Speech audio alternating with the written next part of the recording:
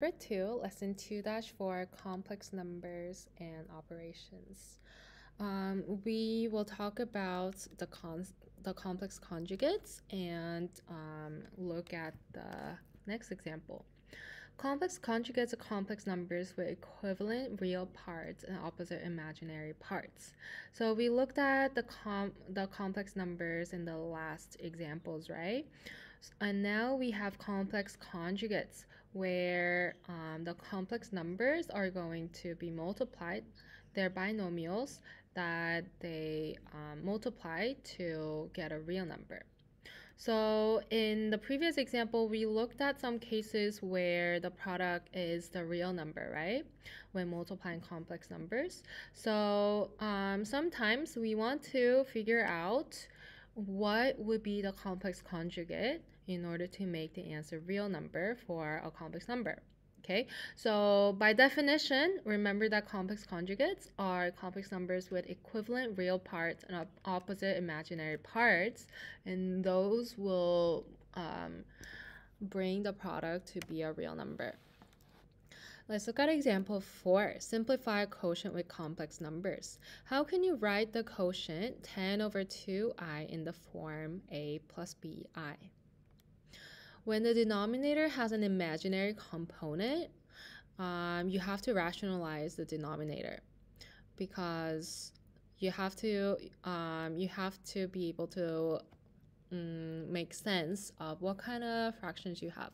And it's easier to deal with fractions when you have an imaginary number in the numerator rather than in the denominator. It's the same idea with the square roots, right? You have to rationalize the denominator when you have a square root in the denominator. So the denominator has an imaginary component here. And so we're going to multiply the conjugate.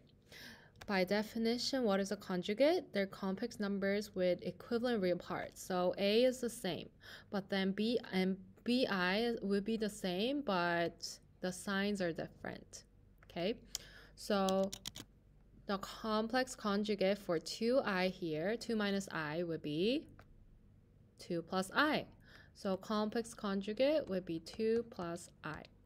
And so in order to multiply 1, we want to multiply the complex conjugate over complex conjugate so that we're not changing the fraction, but we're simplifying it. So 10 over 2 minus i times 2 plus i over 2 plus i would give us a real number in the denominator. So 10 times 2 plus 10 times I, and then 2 times 2 times 2 and plus 2 times I, and minus I times 2, and then plus I square, plus negative I square, and then you simplify everything to get 4 plus 2i.